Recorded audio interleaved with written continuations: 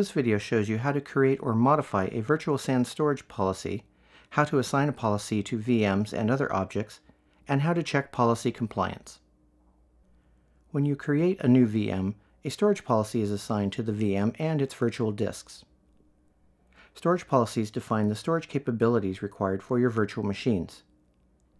Each policy consists of a set of rules, and each rule defines a storage capability.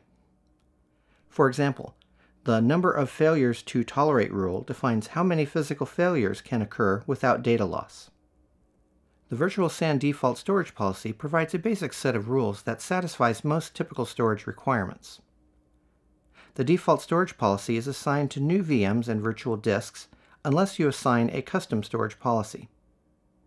To view the default storage policy, select Policies and Profiles in the vSphere Web Client Navigator, and then VM Storage Policies. Select the virtual SAN default storage policy and click Edit VM Storage Policy. You can edit the default storage policy, but it's good practice to keep the default policy as a baseline. You can clone the default storage policy and use it as a template to create a custom policy. Custom storage policies support different storage capabilities or levels of service. For example, in Virtual SAN 6.2 and later, you can define a policy rule that limits the number of input-output operations per second. So you can use one storage policy with limited IOPS for less important VMs, and another storage policy with no limits for mission-critical VMs. You can set a custom policy as the default policy so that it gets assigned to new VMs. Use the Storage Policy Wizard to create a custom storage policy.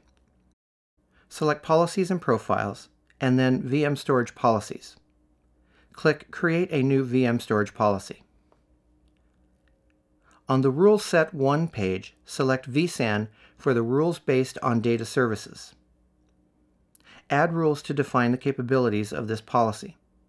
For example, you can add a number of failures to tolerate of 1, 2, or 3. The Storage Compatibility page lists data stores that satisfy the rules specified by your policy. If no data store satisfies the policy, go back and modify the policy. Once you create a new storage policy, you can assign the policy to a VM or virtual disk. On the Select Storage page of the new Virtual Machine Wizard, you can select a VM storage policy from the drop-down list. You can right-click an existing VM, choose VM Policies, Edit VM Storage Policies, and select a storage policy for the VM. You can assign one policy to a VM and assign a different policy to the virtual disk. One reason to do this is to set the IOPS limits on the virtual disk.